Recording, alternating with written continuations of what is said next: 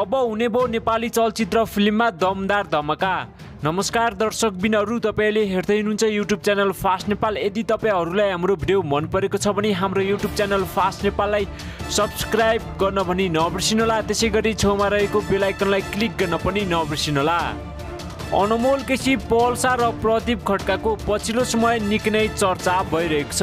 उक्त तीन नायकको यो वर्ष कुन फिल्म रिलिज हुन लागेको छ र कुन फिल्म एक साथ जुट्न लागेको छ, उक्त बारेमा छोटो र मिठो केही कुरा तपाईको सामु लिएर आएको छु। मेरो भिडियोलाई पुरा हेरेर साथ दिनुहोला। कुरा सुरु गरौँ नेपाली चलचित्र म यस्तो गीत गाउँछु 2 फिल्मबाट। पछिल्लो समय नेपाली चलचित्र म यस्तो गीत गाउँछु 2 फिल्मको निकै नै चर्चा भइरहेको छ। यो चलचित्र फिल्मको सुटिङ आजबाट सुरु भएको छ। नेपाली चलचित्र म यस्तो गीत गाउँछु 2 फिल्ममा दर्शकबिनहरूले एकदमै खोजेको र रोजेको जोडी पूजा शर्मा र पल्सालाई देख्न पाउने भएका छौं।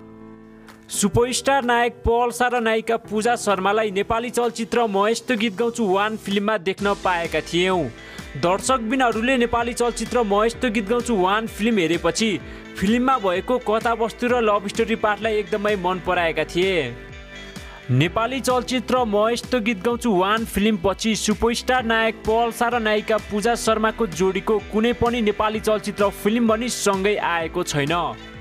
त्यसैगरी निकै नै लामो समयपछि सुपरस्टार नायक पल्सा र नायिका पूजा शर्माको नेपाली चलचित्र म यस्तो गीत गाउँछु 2 फिल्म आउने भएको छ। पछिल्लो समय नेपाली चलचित्र म यस्तो गीत गाउँछु 2 फिल्मको निकै नै चर्चा भइरहेको छ। नेपाली चलचित्र म यस्तो गीत गाउँछु 2 फिल्ममा सुपरस्टार नायक पल्सा र नायिका पूजा शर्मालाई मुख्य भूमिकामा देख्न पाउने भएका छौं। यो चलचित्र फिल्मलाई सुदर्शन थापाले निर्माण र निर्देशन गरिरहेका छन्। नेपाली चलचित्र म यस्तो गीत गाउँछु 2 फिल्मको छायाङ्कन आजबाट सुरु भएको छ। यो चलचित्र फिल्म पूर्ण रूपमा लभ स्टोरीमा रहनेछ। नेपाली चलचित्र म यस्तो गीत गाउँछु 2 फिल्ममा अर्जुन पोखरेलको सङ्गीत रहनेछ। यो चलचित्र फिल्म हेर्नको लागि दर्शकबिनहरू एकदमै एक्साइटेड भएर बसिरहेका छन्। पछिल्लो समय नायिका पूजा शर्माको निकै नै चर्चा भइरहेको छ। नायिका पूजा शर्माको लोभलाग्दा फ्यान फलो निकै नै रहेका छन्। पूजा शर्माले अभिनय गरेको चलचित्र फिल्महरू सुपरहिट हुने गर्दछ। नायिका पूजा शर्माले एउटा फिल्ममा अभिनय गरेको बापत 20 लाख पारिश्रमिक लिने गरेकी छिन्। नायिका पूजा शर्मा अहिलेको सबैभन्दा महँगी नायिका भएकी छिन्। त्यसैगरी सुपरस्टार नायक पल्साको पनि पछिल्लो समय निकै नै चर्चा भइरहेको छ। सुपरस्टार नायक पल्साको लोभलाग्दा फ्यान फलो निकै नै रहेका छन्। पल्साले अभिनय गरेको चलचित्र फिल्महरू सुपरहिट हुने गर्दछ। पल्साको फिल्म हेर्नको लागि दर्शकबिनहरू हलसम्म पुग्ने गर्दछन्।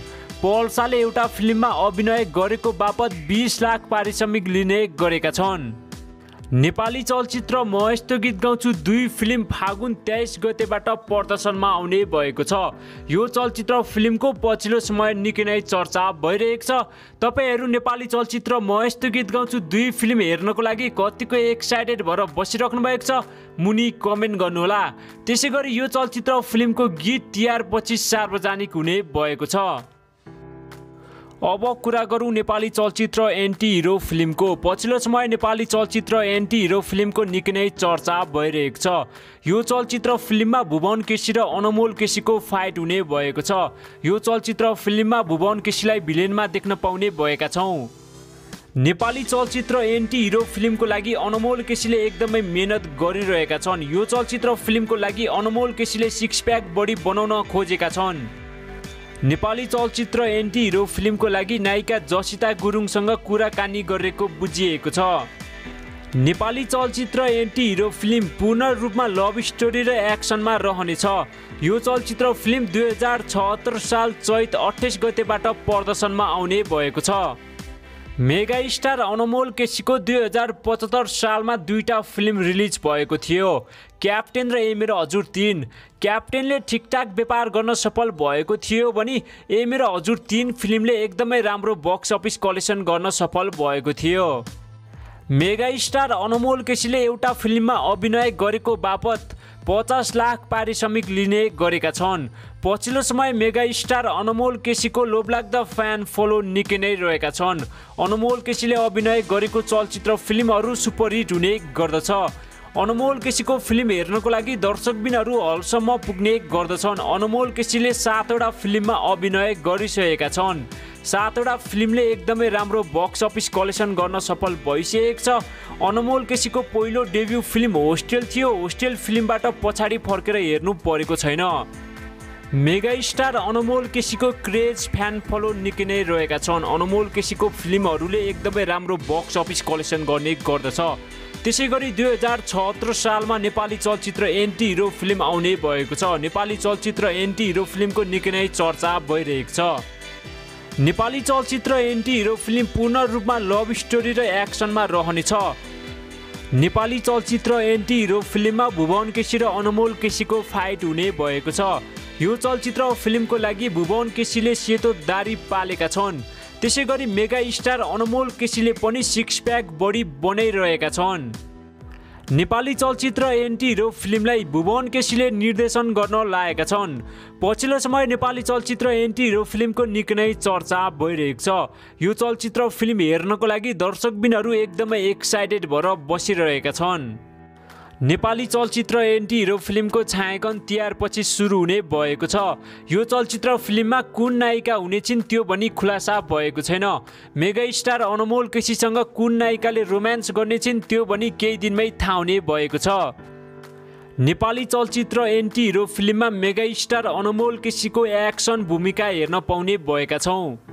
भुवन केसीले निर्देशन गर्न लागेको नेपाली चलचित्र एन्टी हिरो फिल्मको पछिल्लो समय निकै नै चर्चा भइरहेको छ। यो चलचित्र फिल्ममा भुवन केसी र अनमोल केसीको फाइट हेर्न पाउने भएका छौँ। तपाईहरू नेपाली चलचित्र एन्टी हिरो फिल्म हेर्नको लागि कतिको एक्साइटेड भएर बसिराख्नु भएको छ मुनि कमेन्ट गर्नुहोला। अब कुरा गरौँ नेपाली चलचित्र प्रेम गीत 3 को। पछिल्लो समय नेपाली चलचित्र प्रेम गीत 3 को निकै नै चर्चा भइरहेको छ। नेपाली चलचित्र प्रेम गीत 3 200 वर्ष अगाडिको राज परिवारको कहानीमा बन्दैछ। नेपाली चलचित्र प्रेम गीत 3 मा प्रदीप खड्का, क्रिस्टिना गुरुङ, शिव श्रेष्ठ, सन्तोष सेन, मनिष राउत, सुनिल थापा, अनुप रेग्मी, समृद्धि साई ठकुरी आदि कलाकारलाई मुख्य भूमिकामा देख्न पाउने भएका छौँ। नेपाली चलचित्र प्रेम गीत 3 लाई सन्तोष सेनले निर्माण र निर्देशन गर्न लागेका छन्। नेपाली चलचित्र प्रेम गीत 3 मा प्रदीप खड्का र क्रिस्टिना गुरुङको जोडीलाई देख्न पाउने भएका छौँ। नेपाली चलचित्र प्रेम गीत 3 मा प्रदीप खड्काको दाइको भूमिकामा मनिष राउतलाई देख्न पाउने भएका छौँ। त्यसैगरी पिताको भूमिकामा शिव श्रेष्ठलाई देख्न पाउने भएका छौँ। नेपाली चलचित्र प्रेम गीत 3 मा सन्तोष सेनलाई भिलेनमा देख्न पाउने भएका छौँ। त्यसैगरी प्रदीप खड्का र क्रिस्टिना गुरुङको बाल्यकालको भूमिकामा अनुप रेग्मी र समृद्धि साई ठकुरीलाई देख्न पाउने भएका छौँ। नेपाली चलचित्र प्रेम गीत 3 200 वर्ष अगाडिको कहानीमा बन्दैछ। यो चलचित्र फिल्म पूर्ण रूपमा एक्सन र लभ स्टोरीमा रहनेछ। नेपाली चलचित्र प्रेम गीत 3 को एउटा गीत भनी रेकर्ड भएको छ। उक्त गीत केही समयपछि सार्वजनिक हुने भएको छ।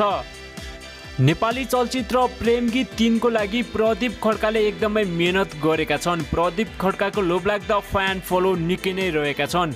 प्रदीप खड्काले एउटा फिल्ममा अभिनय गरेको बापत 40 लाख पारिश्रमिक लिने गरेका छन्।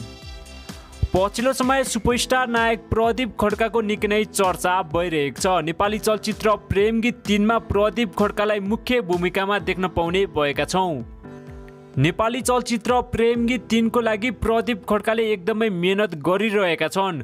यो चलचित्र फिल्मको लागि प्रदीप खड्काले सिक्स प्याक बडी बनाएका छन्। प्रदीप खड्काको पछिल्लो समय निकै नै चर्चा भइरहेको छ। प्रदीप खड्काको लोभलाग्दो फ्यान फलो निकै नै रहेका छन्। प्रदीप खड्काले अभिनय गरेको चलचित्र फिल्महरू सुपरहिट हुने गर्दछ। प्रदीप खड्काको फिल्म हेर्नको लागि दर्शकबिनहरू हलसम्म पुग्ने गर्दछन्। 2076 सालमा प्रदीप खड्काको नेपाली चलचित्र प्रेम गीत 3 आउने भएको छ। पछिल्लो समय नेपाली चलचित्र प्रेम गीत 3 को निकै नै चर्चा भइरहेको छ। तपाईहरू नेपाली चलचित्र प्रेम गीत 3 हेर्नको लागि कतिको एक्साइटेड भएर बसिराख्नु भएको छ मुनि कमेन्ट गर्नुहोला। त्यसैगरी 2076 साल चैत 28 गते सुपरस्टार नायक प्रदीप खड्का र मेगा स्टार अनमोल केसीको एकसाथ फिल्म रिलिज हुने भएको छ। पछिल्लो समय मेगा स्टार अनमोल केसी र प्रदीप खड्काको निकै नै चर्चा भइरहेको छ। दर्शक बिनारू तपाईहरु नेपाली चलचित्र प्रेम गीत 3 एन्टी हिरो त्यसैगरी म यस्तो गीत गाउँछु 2 फिल्म मध्ये तपाई कुन चाहिँ फिल्म हेर्न चाहनुहुन्छ मुनि कमेन्ट गर्नुहोला। यति भन्दै म बिदा हुन चाहन्छु। हस्त धन्यवाद।